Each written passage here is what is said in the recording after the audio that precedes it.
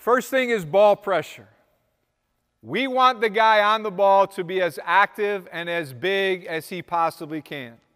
So you want to try to pressure this. Your job is to try to get a deflection if you can.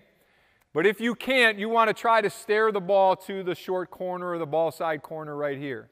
So you don't want the ball to go across the rim if you can avoid it. But more importantly, you don't want him to just throw a straight line pass. So you kind of want to just shade it a little bit and be big. You guys here, it's your job as the guards here to make them catch the ball going in front of you. So typically, even if we're running a man-to-man, we would tell our guys, like, stay on his inside shoulder.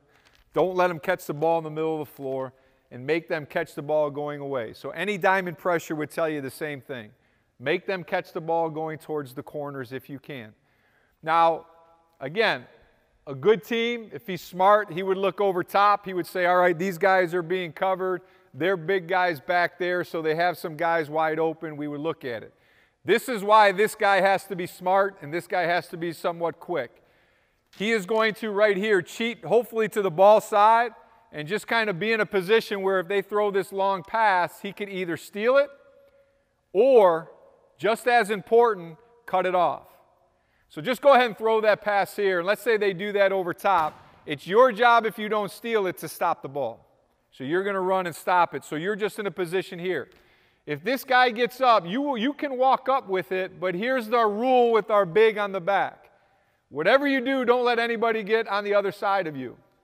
So don't let them beat you over top. And if you are going to go for a steal, make sure that you can catch it with two hands. That's our rule. If you're going to go after it and you don't think you can catch it with two hands, don't go after it. So if you're just going to gamble and take yourself out of the play, that means we're going to give up a layup. So you're not really gambling unless you absolutely feel like you're going to get a steal. So even if they bring him all the way up, who cares? Okay? So the entry pass is not that big of a concern. We just don't want him to get a quick layup off of it. So go ahead and throw it here. So we got good ball pressure. We're forcing the guys to the corner. Middle guy's kind of reading. Big guy's protecting, but can walk up a little bit if he needs to. We throw the ball into, and again, we're just doing this traditionally, throw the ball into there.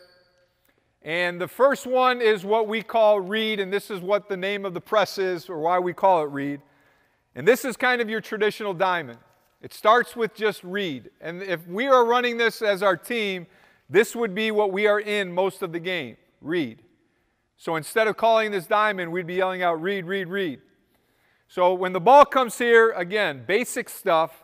Hands big, you don't want to get beat going sideline, and you don't want to allow the ball to go middle. And we want to try to trap the first pass. But here's one thing as a teaching point. Throw the ball back here. Take it out. Get a little deeper. What we teach our guys is as soon as the ball goes in, instead of running directly to the ball, if I do this, I'm allowing him to drive middle. So we teach our guys as soon as they come off is to go up the line like an L cut and get in a position to where I can help on the drive and then get a good trap here. So we're trying to run out to his shoulder and make sure we get a good trap with our hands high. So let's just go ahead, run up and get in that trap. So we are in read, and the reason I'm going over this first is read is simply what I just said. We're reading what the offense is doing.